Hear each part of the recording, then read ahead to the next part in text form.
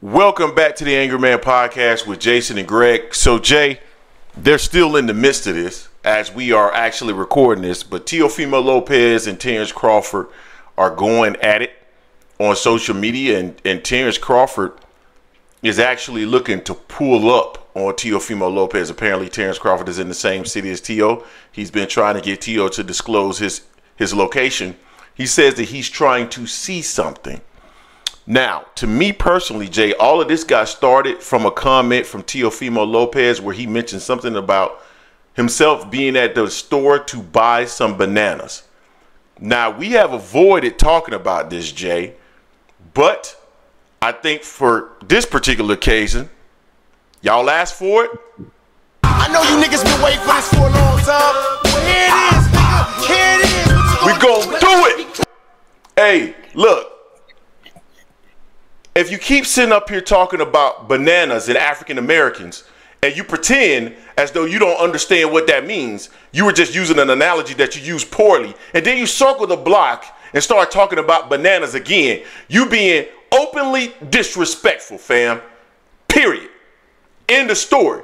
Like, we can give you a slide on the first one, fam. We can give you a slide on the first one. You've been known to use the N-word for several times that I've seen you use the N-word, right? And that's part of the problem with people not actually checking you for using the N-word when you're not African American. That's part of the problem. So now you feel comfortable. You feel like you're in an environment where you can just sit up and say whatever it is you want to say. You were just on Cam and May's show, but you didn't have that same energy then. Now you're sitting at home or wherever it is and you tweeting and you talking all this banana stuff, going to the store. I'm at the store buying some bananas. Nah, bruh. See, to me right now, you're not showing any deference to African Americans. You're not showing any respect to African Americans. You play dumb, but then want to use these racial terms. And so, yeah, I'm 100% with Crawford. I hope he finds you and puts you in the dirt. In the dirt. And don't get me wrong, you know, I ain't always been the biggest fan of Crawford, but I'm 100% supportive in this situation. I like this Crawford. Gangster. Gangster. He gangster. He wants to go out there and get him and his daddy.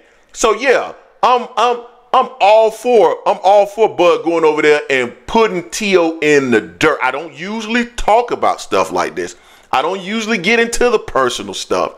You know what I'm saying? I don't usually talk about this type of stuff if it's not related to boxing. But the consistent, open disrespect when in reality the whole situation is about boxing. Dog, I gotta say something about it. And I don't like to, because I don't like to get angry, man, but this is the Angry Man Podcast, and this is the type of stuff that'll take me over the edge, and this is the type of stuff that I really try to avoid. And I try to avoid being in boxers' personal life, but to me, there's a boundary here, there's a fine line, and in my personal opinion, he crossed that fine line, and I'm able to speak on this. This is not about your personal life. I don't like you, bruh. I don't like you. I don't like anything you stand for. I think you almost said something. Go ahead, bro. Welcome to my side of the street, man. Well, I ain't like Teo nor Ryan, but this is about Teo. And to your point, Teo just doubled down. It's like when he was on the Cam May show, you know, he was like kind of makes it like he didn't know what he said. And he's like, well, you know, I just want to poke him just a little bit. That ain't no poke. That ain't no poke, bruh. That ain't no poke. That ain't no poke. And you continuously double down with it over and over again. So I mean, right now, hey, bud, don't get him in the street, man. I know you don't want to give him a payday, but I don't want you to go to jail, nothing like that. So, but if you do put hands on, make sure you record it, burn it. Make sure you record it on a better quality phone than what you had beforehand. Put that nigga in the dirt. Put him in the dirt, and I'm quite sure all the fans are not even chipping if you have to have bail, because I want you to put him in the dirt, because this little kid got to go. You got in his daddy face like a man, talk to his daddy, and he sat on the sideline. And now he over here pulling the same stuff. I mean, I was reading on Twitter, some of the posts, people talking about, oh, Terence is doing this for clout. It's ridiculous. Bud ain't doing this for no doggone clout. Bud talked on that video when he was with Burn the Box and said, hey, some things gonna make him wig out. When he wig out, it's on. And that's what how Crawford getting clout talking about Teofimo Lopez? How Terence Crawford getting clout talking about Terence Crawford getting clout talking about Teofimo Lopez? Who is Teofimo Lopez to get clout from? Man, stop. Exactly. That's why when I saw the tweet, I saw that Terence like, man, you don't even believe that. Like, Bud was like, you don't even believe that. He's like, they can't. So I mean, as y'all can see here, I'm just chill because I'm just laughing at it because I really want Bud to put hands on this man. I really do. Beforehand I want Bud to go to another way of doing it, but hey, he done put himself in a predicament that his check, we wrote a check that his ass can't cash. And Bud is about action right now. And I don't think I've ever seen really Bud doing stuff like this before to this level. But Bud gonna catch him. And when he do, I just want it to be filmed. I just want it to be filmed. Because I need to see him put him in the dirt. I need to see him put him in the dirt, man. I'm 100% with Bud on this. 1,000%. This really, like, it pisses me off, dog. It pisses me off. Because like I said, Jay, you know me, man. I give people the benefit of the doubt. Sometimes people just try to make an analogy and they don't even realize what it is that they're doing. So, you know, the first time he said that, it's like, you know what? Okay, it looks suspect. I got an issue with it, but you know what? Maybe kid, you know, I've seen him use the N-word multiple occasions, so maybe he's grown up with African Americans. I don't know. I'm not gonna pass judgment. But when I'm at the store buying bananas, so now I know that there is intent. There's intent behind that. He was saying that responding to Bud because Bud said, "I'm in your city." And he flicked them off because he was at top rank, and then that's when Teo said that. But he's doing it with intent. But Teo also said some stuff. "Oh, I'm black from the waist down." It's just stupid stuff, little slick stuff like that. You know, that I don't forget. I don't forget nothing. Sometimes I don't say a lot, but I don't forget anything. So, Bud, put this dude in the dirt.